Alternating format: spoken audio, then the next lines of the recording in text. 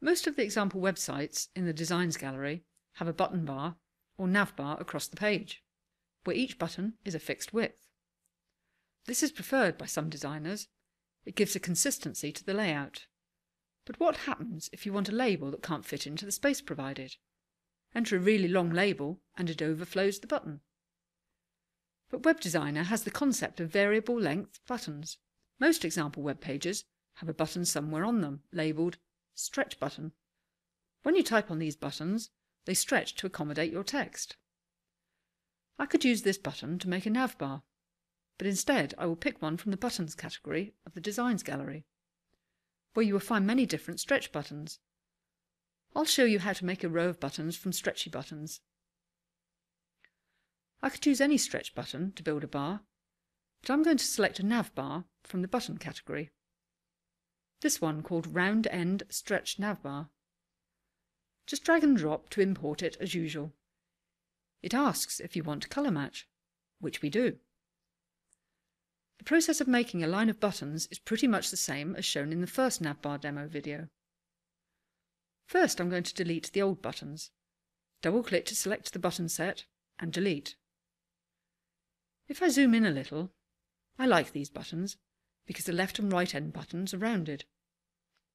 By the way, it's always better to reposition buttons at 100% zoom because everything moves by whole pixels, or you can use the arrow keys, which moves objects by 1 pixel. But you can see this is simply 3 separate buttons, but they stretch as I type. So for this design, I want to copy the center button as many times as I need buttons. I can copy and paste, but the quick way is to hold the right mouse button and drag. I don't have to position it accurately just yet. Go into the text tool, click and edit the labels.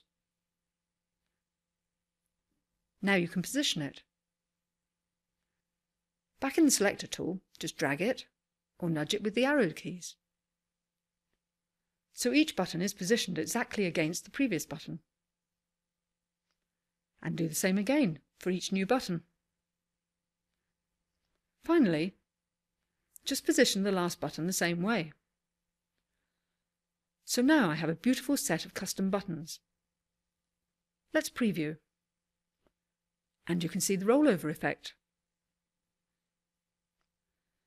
Because these are all tied to the theme colour, when I edit the theme 1, all the graphics and the buttons change to match. I'll show you another attractive stretchy button design that works well on darker backgrounds. This is from the Orbit theme. Delete the existing buttons. Go into the button gallery and find a button called Inset 2 Stretch. Now drop it on the page. If I zoom in, what's good is that it gives an inset sunken effect into the background colour. If I edit the theme colour, of course it all matches.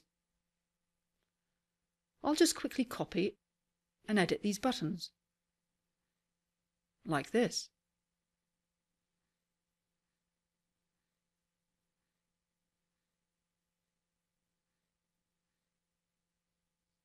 Then nudge a little as required.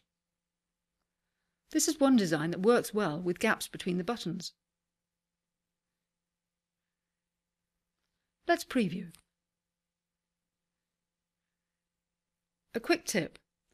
If you want to see what the mouse over state of your buttons look like, you can just bring up the layer gallery here and turn on the mouse over layer like this.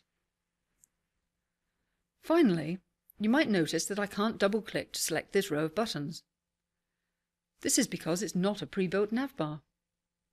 It's just me putting a series of buttons one beside the other. So to select all these buttons together, I either have to shift click on each, which adds to the selection, or I can marquee select in the selector tool by dragging around all of the objects I want to select, like this. Now I can drag them together. A word of caution: don't ever group buttons, as that will stop them working. However, you can soft group them, and now when you drag, they will all move together.